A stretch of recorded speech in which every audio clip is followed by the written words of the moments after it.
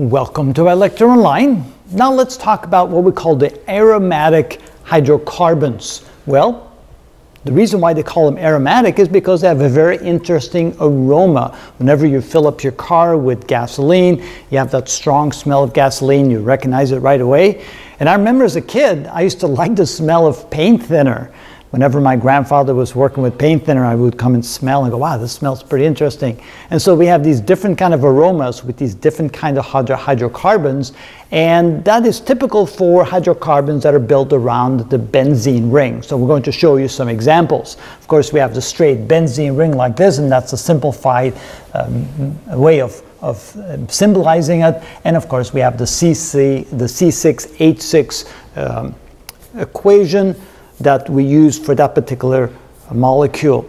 Now, notice that when we replace one of the hydrogens with an OH, it becomes phenol, and that's the common name of that particular molecule. And of course, I'm missing something here. We still have the ring symbol inside because it is a ring structure.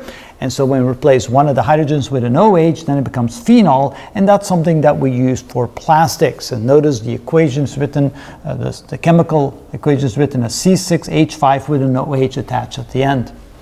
Then if we take the hydrogen and replace it with a methyl group, then it's called toluene. So we have OH, it's called phenol. We have the methyl group, we call it toluene. Of course, the proper name would be methyl benzene, the methyl addition to the benzene ring, and there we write C6H5CH3.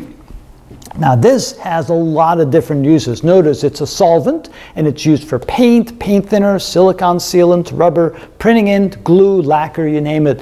It's a very, very ubiquitous molecule that we use in a lot of different industrial practices.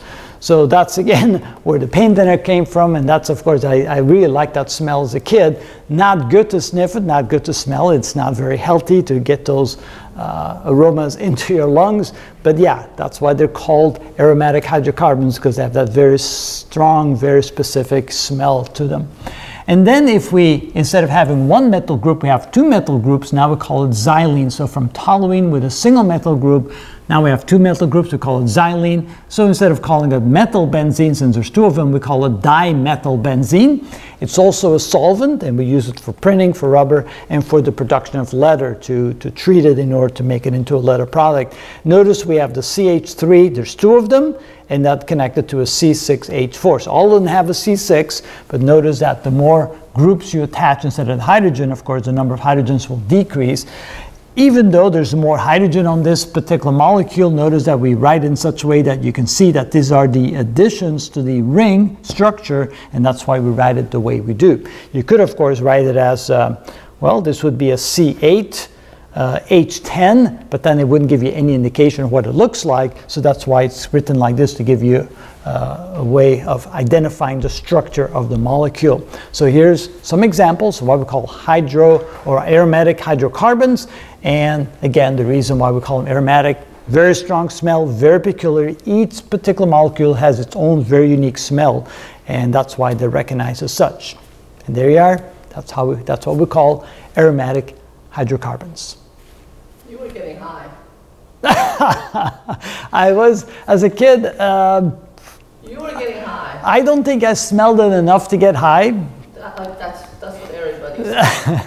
But it did have an interesting. I liked the smell. I was attracted. I don't think I was getting high. You were getting high. Well, I guess we'll never know. Denial. Not just